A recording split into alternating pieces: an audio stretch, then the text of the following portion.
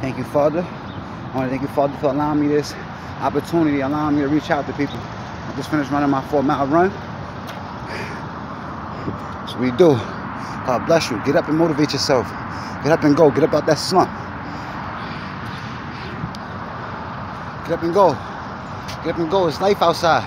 Don't stay inside the house. I don't care what designer bag you got yesterday, what designer shoes you got yesterday, how you got your hair done, how much you done sucked the nigga dick last night, how tired the nigga is, how much Zaza you smoked yesterday, however the case may be, how many hours you worked all day this week. I probably worked 50, 60 hours this week. That doesn't matter. You get up and you keep going, you hear me?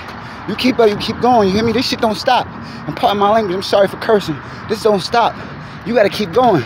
You gotta want it more than you can understand. It's not more want it bad enough. No, you gotta want it more than you can understand. I mean, you can't relate to the hunger that you got for this.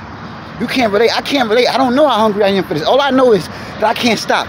All I know is that my stomach is touching. All I know is you better not come around me with no cigarettes. All I know is you better not come around me with no weed. All I know is you better not come around me with no liquor. All I know is I gotta go.